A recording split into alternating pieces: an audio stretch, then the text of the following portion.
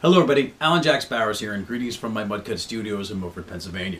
For this week's vlog, we're going to post part 2, which is actually the first half of the interview, of our session and interview with Peter Dennenberg, Grammy Award-winning producer from the Spin Doctors.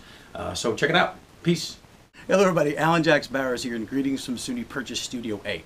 I'm here with the chair of the studio department, Peter Dennenberg.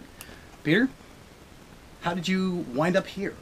Well, let's see, I've been here for about 11 years or so, actually now, maybe 12. But prior to that, around 1979, I was finishing up high school. And I had a band, and we wrote original music, and we liked to try and record original music. And a bunch of us pitched in and bought one of the first 8-track consumer tape recorders, which in 1979 or so was a Tascam 80-8 machine, 8 tracks on half-inch tape. Nice.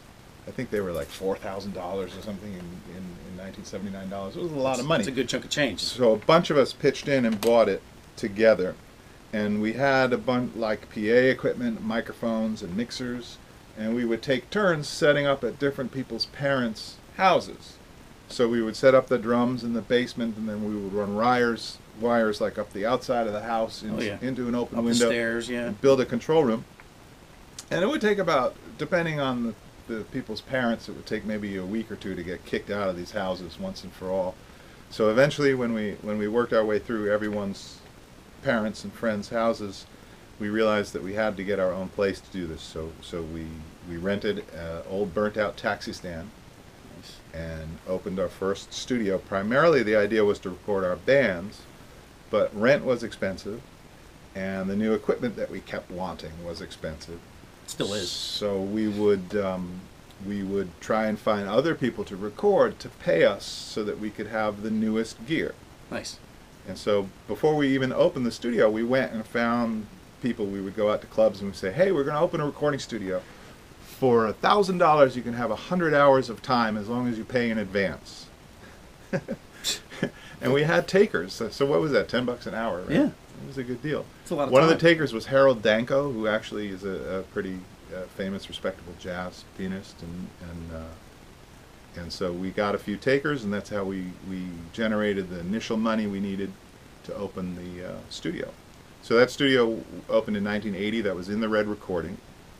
And our first session ever at that studio was the day we turned the power on for the equipment and ran it for the first time. It was a singer-songwriter named John Waite, who was writing music with Ivan Crowell, who was from Patti Smith and the Iggy Pop group. And they traded us a whole bunch of microphones and other equipment for the time, and so that's like where we got our first Neumann mics and so Sweet. on when we opened the place. And so then new technology kept arriving, like this newfangled thing called digital technology came out in the 80s. Yes. Perhaps you've heard of it. I have.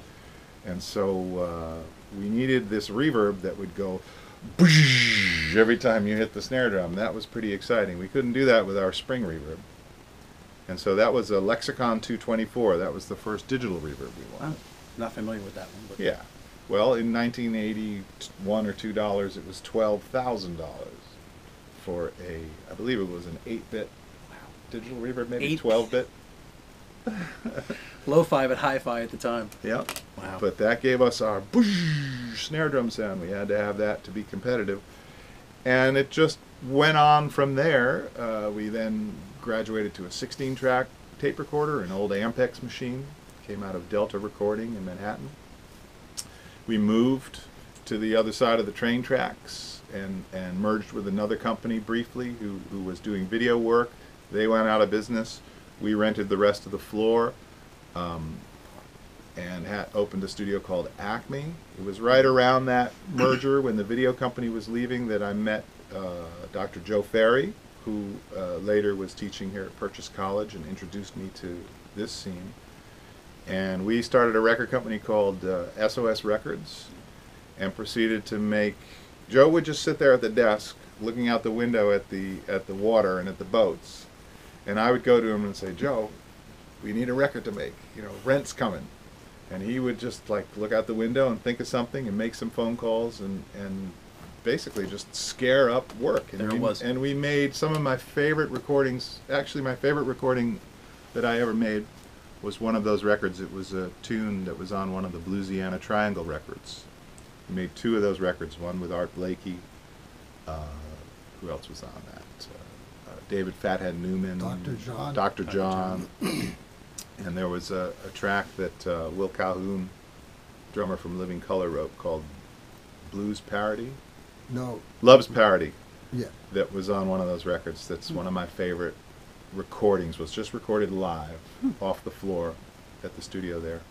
So we made those records. We made a lot of modern sort of fusion records with the great players from New York, like Glenn Anthony Alexander. Jackson and Glenn Alexander records, and all the great horn players. Chris at the time Bodie. came through here, like Chris Bodie, Michael Davis, and Andy Snitzer, and Anthony Jackson, and Mike Stern. I mean, all these guys were coming through playing on these records that Joe was putting together. And there was probably 25 of them or more. Yeah. So that was going on, and I was still doing this sort of rock records. I hit the very first session, back when you talk about Ivan Corral and John Waite, they brought a drummer in named Frankie LaRocca, who played on some of these demos with them. Frankie was originally played drums in Scandal and the New York Dolls, and played later with Bryan Adams, and he played on that John Waite song, Missing You. Missing You, right? Yeah, which was one of John Waite's big hits. Yeah. So Frankie went on to be an A&R guy, and he worked at Atlantic for a while, and then he moved over to Epic Records, and he signed a band called the Spin Doctors. And the Spin Doctors had been recording, but Frankie wanted them to record again, and we took them in the studio and recorded their Pocketful of Kryptonite record. It was the same as the records I made with Joe all the time. I was making records with Frankie all the time. Usually with Frankie, it was some band that was signed to the label already. They didn't really like the record, and then we would go in the studio and fix it up or redo it with them.